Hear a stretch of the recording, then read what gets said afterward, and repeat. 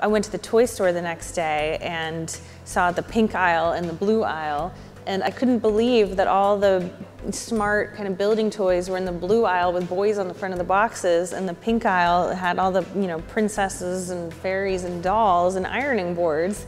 And I just couldn't believe that that was still the way things were. And so in my mind, it was so obvious that, of course, there should be engineering toys that girls like to play with. After making some of my very first prototypes, I went to the New York Toy Fair, which is the biggest industry trade show that happens every year. And I was hoping to go and show my prototypes to people, and I was really looking for a mentor. That was when I faced my first challenge and kind of realization that the toy industry is controlled by white men who they looked at me like I was crazy, and they said, "Don't you know that girls like dolls and boys like building?"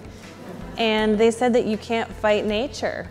And they genuinely believed that there are innate play patterns and that girls are just never going to want to play that way.